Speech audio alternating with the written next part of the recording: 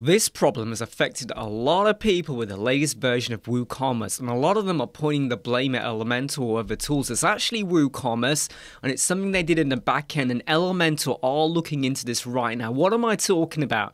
It was where you might add an item to a cart, or you might click the mini cart option, and down here where you would normally see all the items and the quantity that you've added to your cart, it's actually blank. It's the version of Woocommerce at the moment, and it's version 7.8.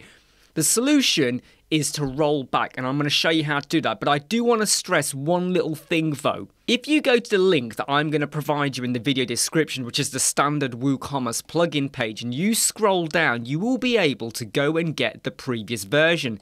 And I would say go and get 7.7.2. Now I'm going to download that. But before you go and install that, you're going to have to deactivate what you've got here. But here's the bit where you must be very careful. Whenever Woocommerce do like an update like this, normally there's a Woocommerce database update as well. So you might install 7.7.2 or whatever, and you might have a bit of a problem. Now I'm going to test that out. So I'm going to deactivate my current plugin. I'm then going to click Add New for the plugins, Upload plugin, and I'm now going to choose my file, which is the Woocommerce 7.7.2.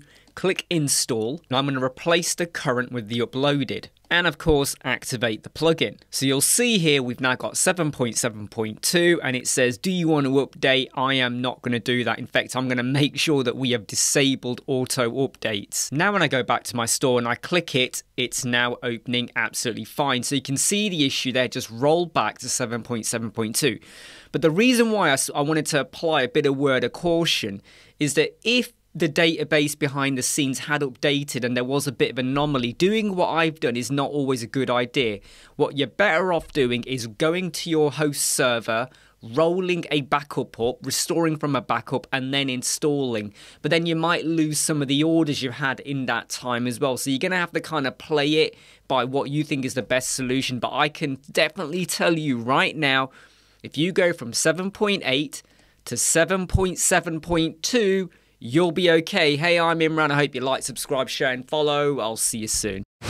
Never break, always fight, never quit, do it right, play the game, win it life, have no shame, there's no time, feel the pain, live the grind, I could change, in my mind, pick a lane, commit and climb, the only way to win it life, I never miss, that's fact, taking big swings, bitch, hand me the bat, put me in the ring.